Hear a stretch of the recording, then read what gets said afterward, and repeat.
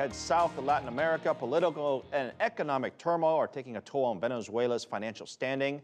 Standard & Poor's has lowered the country's credit rating downwards. Pro-government groups blame the U.S., saying that the United States has been trying to economically isolate the South American country. Martin Markovits reports.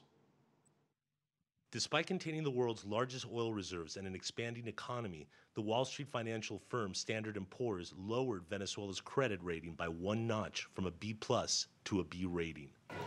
S&P said that recent political unrest following Nicolas Maduro's razor-thin electoral victory this past April, along with shortages of basic goods including toilet paper, have created a negative outlook on Venezuela's credit. According to economist Carlos Luna, Maduro's socialist economic policies that favor strong state intervention and the expropriation of private businesses was also a factor in the downgrading. You have a country in which there is institutional insecurity. They are not even friendly to foreign investment. These investors are not allies with Bolivian socialism or their foreign policy. This is why foreign investors are reluctant to invest in Venezuela. But economists allied with Nicolas Maduro say that Venezuela is being unfairly punished by Wall Street because of its critical stance against U.S. economic power and also for seeking free trade agreements with other countries in the region away from free market liberal principles.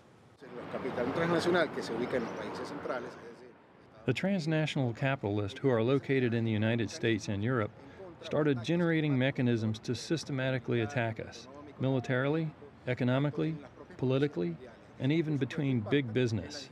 This obviously impacted the grade that Standard & Poor gave us. Thanks largely to high oil prices, Venezuela has seen its economy on average grow in the last 10 years under President Hugo Chavez. But record inflation and frequent devaluations have become the norm here.